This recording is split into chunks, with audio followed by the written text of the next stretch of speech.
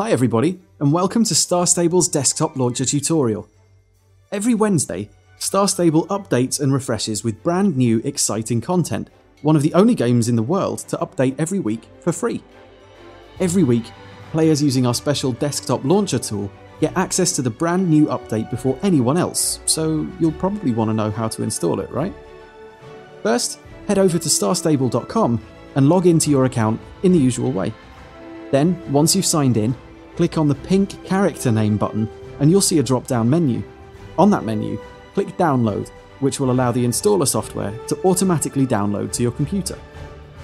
Run the installer, the exe file that just appeared in the bottom left corner of your browser window. You'll see some information on your screen. Click Yes to continue. The Install Shield wizard will pop up and ask you to click Next to continue. While the Install Shield wizard installs the game, which might take a little while, you can type in your account details and get ready to play.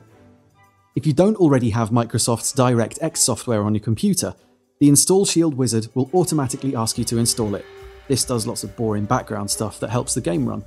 At the end of the installation, you'll have an icon on your computer's main screen or desktop, which you can click on to get straight into Star Stable without using your web browser. When your installation is complete, all you need to do is click on play to saddle up and get riding. So there we go.